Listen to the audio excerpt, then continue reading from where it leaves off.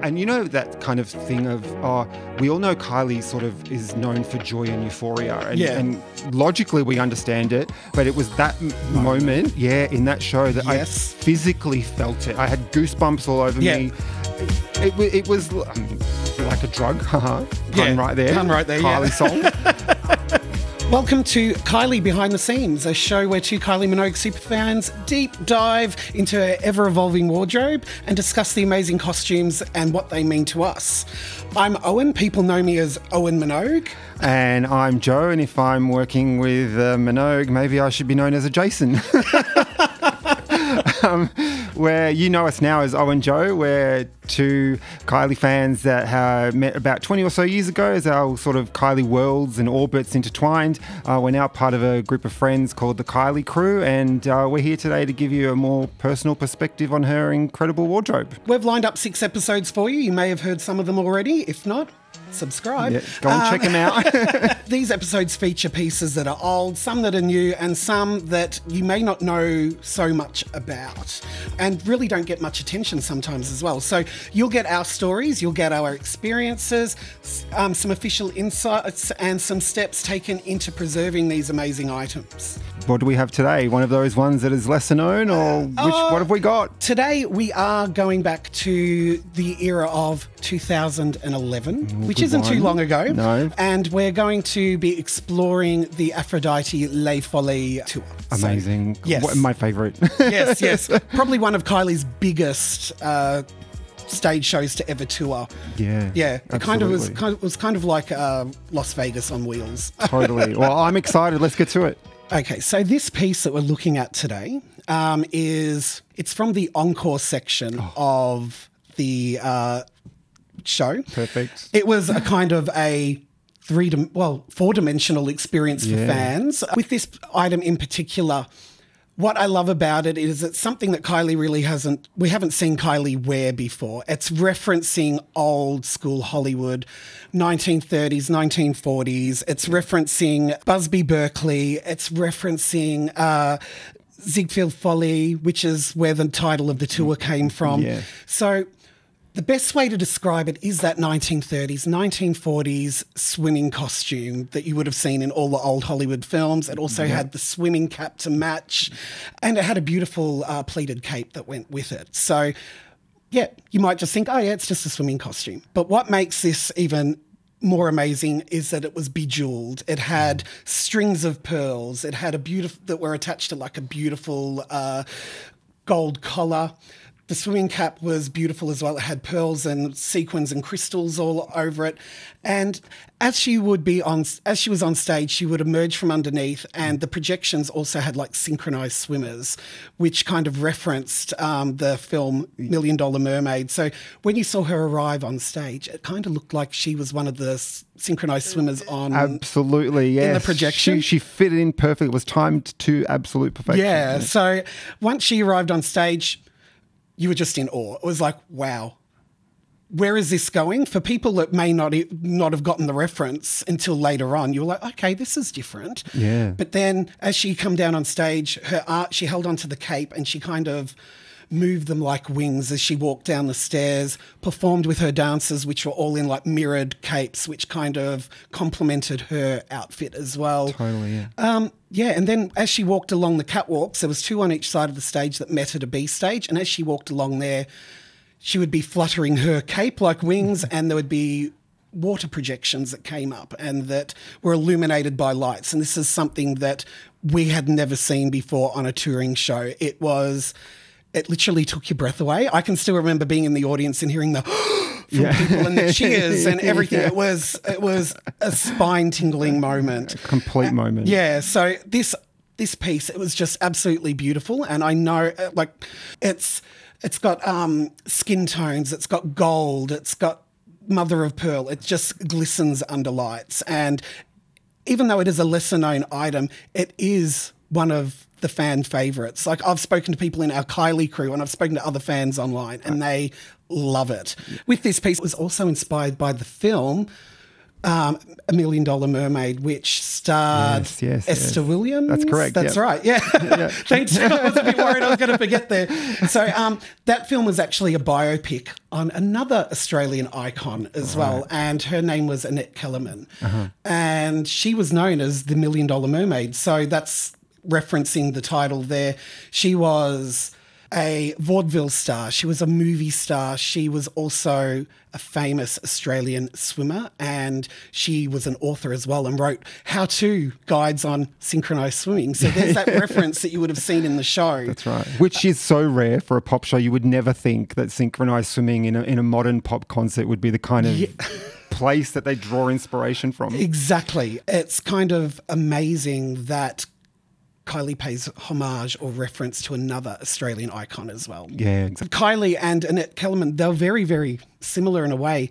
They even created their own costumes as well. So she sewed and made a lot of her film costumes as well in her earlier career, as did Kylie. Yeah. And I don't know if it's just pure coincidence, but in one of her films, she was dressed as a mermaid, and she made her own mermaid tail, which is still influencing a lot of mermaid costumes at Witchy Watchy Springs in the US. But she named that mermaid tail Darling. Like the perfume. Yeah, so I found that quite interesting as well. And one of Annette's movies that she did was called Venus of the South Seas. Oh. So the tour, Aphrodite, Venus was the Roman version of the Greek god. Venus de Milo coming out of the seashell. Exactly how the tour opens. Yep. It's perfect. And the tour paid homage to Greek mythology as well as influence from Siegfried Folly. Oh, love that. Oh, 1945 film, for anyone that doesn't know, by MGM. Actually, now that you mention it, I've got a quote that Kylie used as explaining why the tour was titled Aphrodite Les Folies at all. And she said she was promoting it, I think, and she answered a question and she said, Ziegfeld Follies, I've been crazy about that movie and that period in music, dance and film. My show has a bit of that, so it became Aphrodite Les Folies. And I think that's really incredible.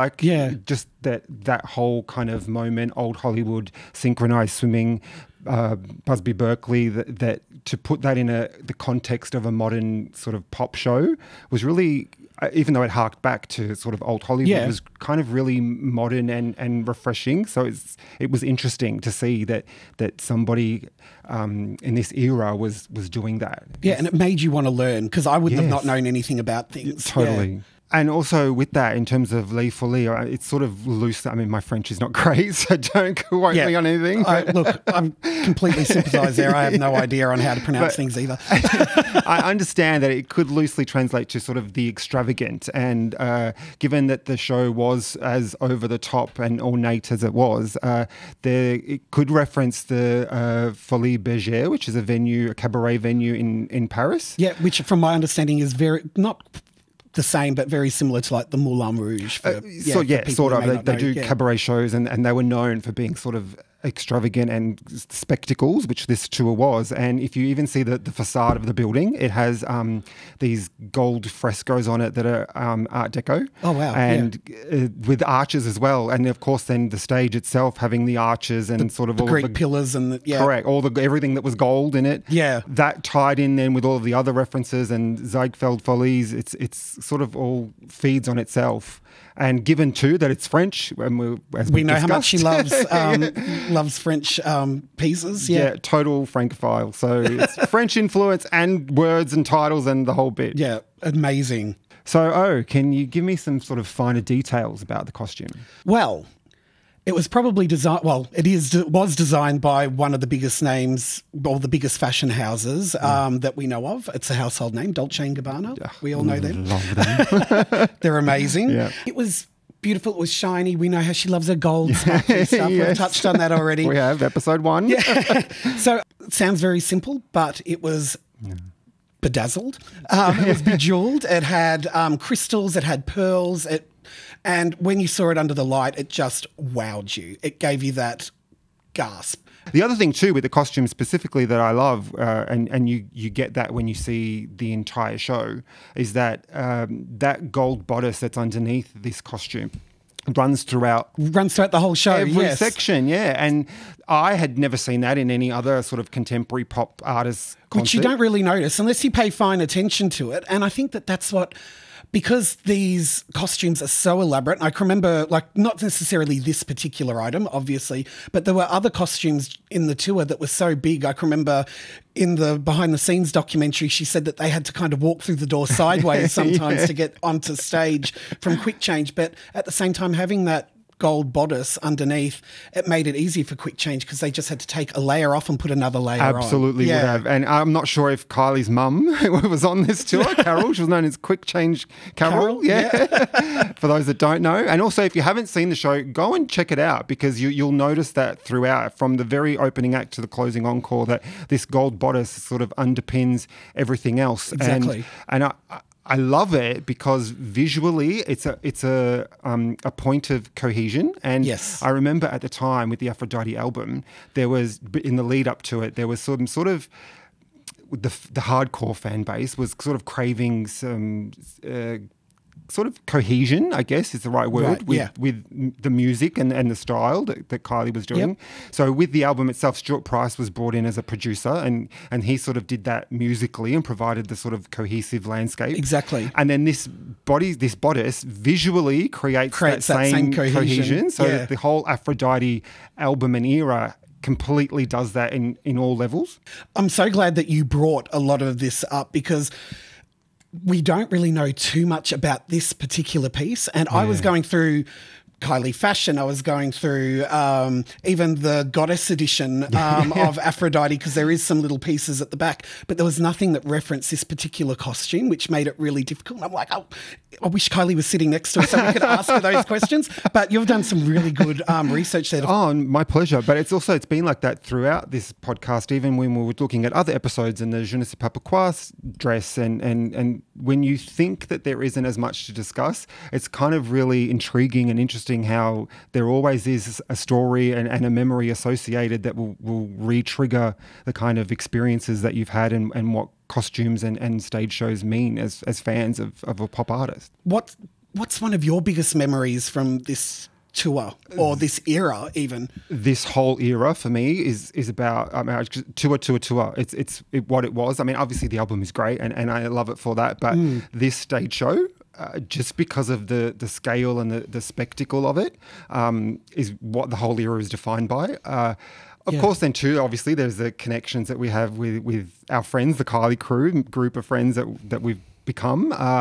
But it's the sort of the staging initially that fully grabs me whenever I think of it. In fact, so much so that if people say to me, oh, why do you like Kylie? Why is she such a great performer in your opinion? This is like the reference point. Absolutely. It's these two songs, it's this costume, which, we talk about it not being seen as much, but indirectly, because this is the bit that I tell people to go on YouTube or send them the link to, they actually see this costume quite a bit.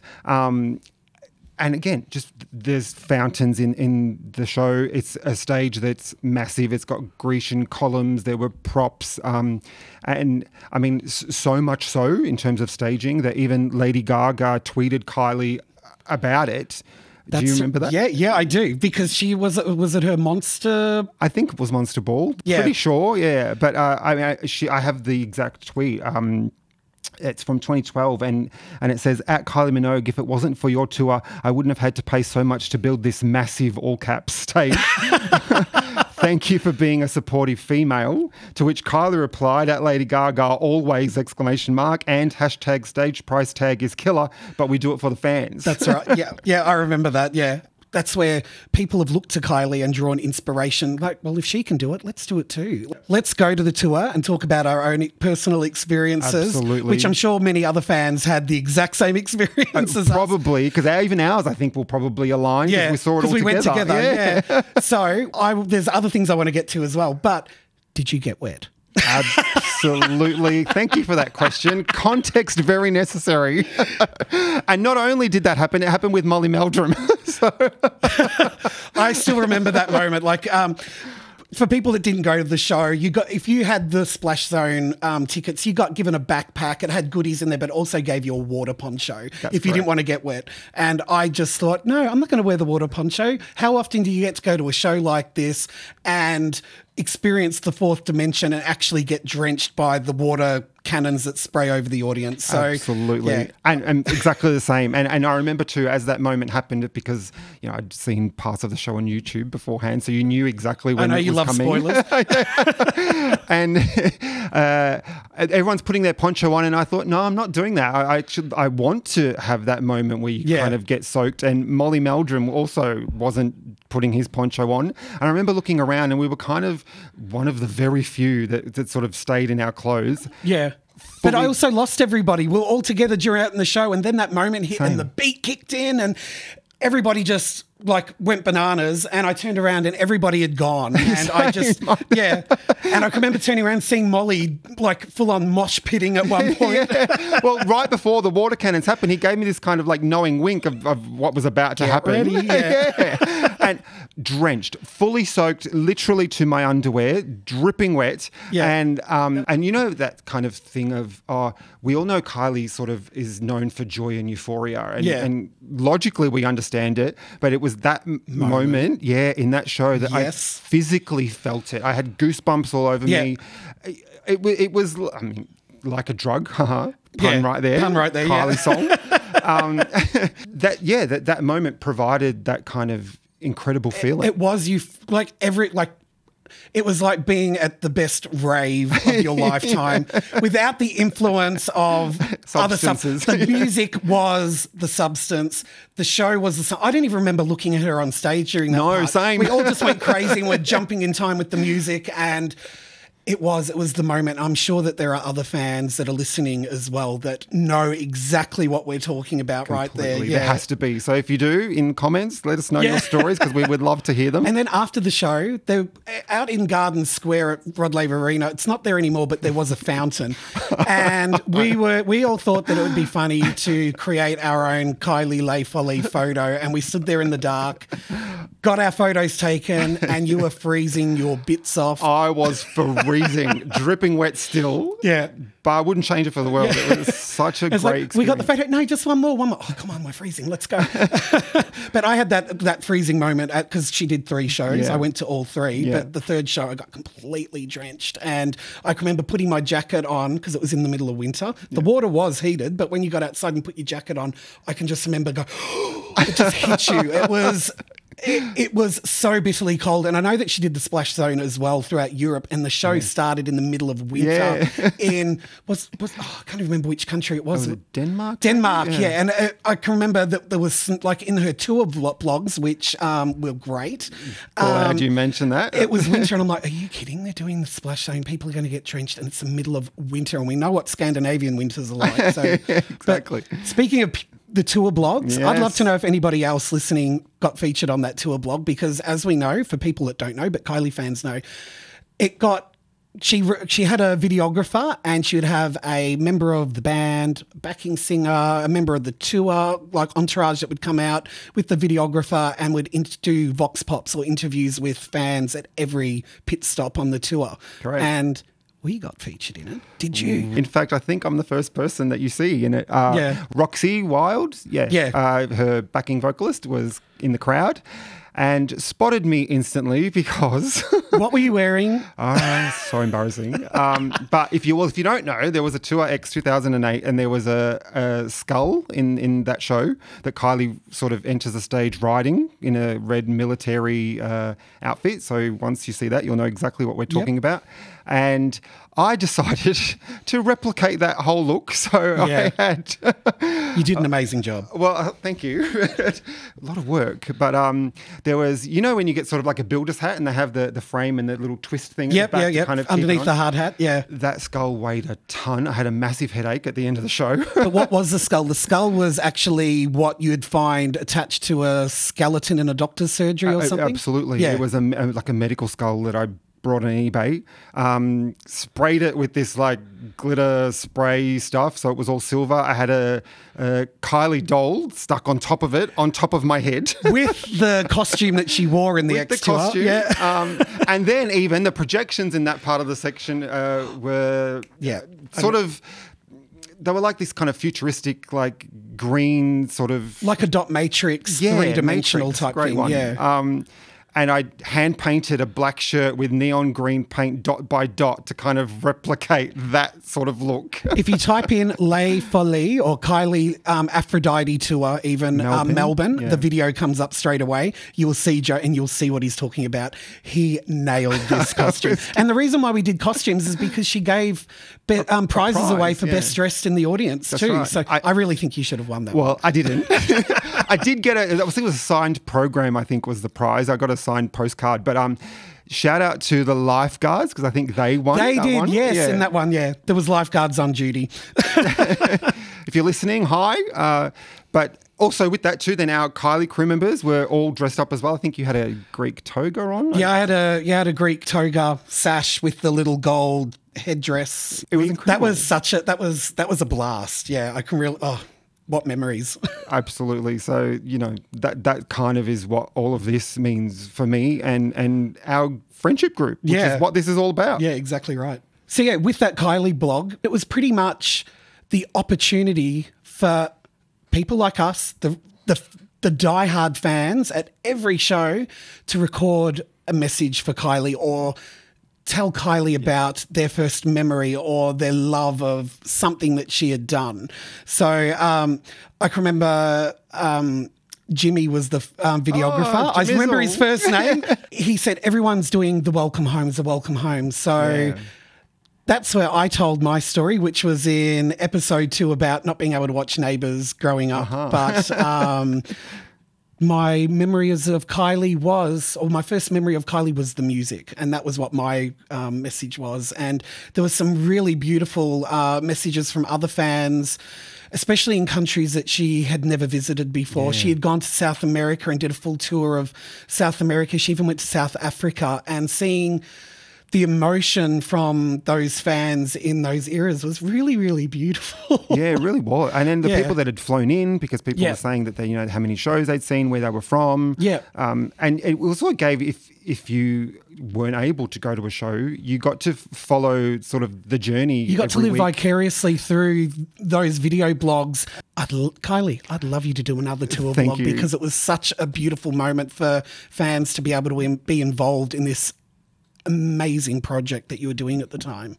And let's not forget too, once this whole tour had wrapped, speaking of the whole Nora skull moment. Yeah. Which is what the skull was called, if you don't know. I know when they bloody Nora. That's what they kept saying all the time on socials. I think it was Sean Fitzpatrick, our tour manager, that would always reference the skull. And I said that a lot after that show because, like I said, had a massive headache at the end of it. But we got to all reprise, I don't know if you remember, we got to all reprise our costumes and have that Nora moment because this show was filmed in 3D. Then got released. Yes, I completely forgot. Yeah. I know where you're going. Got released to cinema, and we all, as a Kylie crew, decided to go and see it together in the cinema. That's right, yes. And as I said, we were all dressed up in our costumes again, but this one hilarious moment with this section in particular, because of the water cannons, our darling friend Sarah decides to bring a water pistol to the screening. She brought 2 super soakers in. Yeah. So as we're watching this in all our regalia, she decides, as the cannons go off on the screen, to fire water pistols. I was one of them firing the water pistols in, and people were looking around in the cinema like, where is that water coming from? Touching their heads. Yeah. So recreated the whole 4D experience. Yeah, it was Les Folies 4D. Thank you for bringing that up because I wanted to talk about that and I completely forgot. And what an amazing moment to relive. The silly crap that we did. Totally. And probably a good place to end it, right? Yeah, exactly right. Thanks for the memories. Thanks, Kylie. And if you want some more, we do have another episode lined up for you. So it's our lucky last episode coming up. Yes. So join us then and we'll continue to take you one last time behind the scenes. Thank you for listening.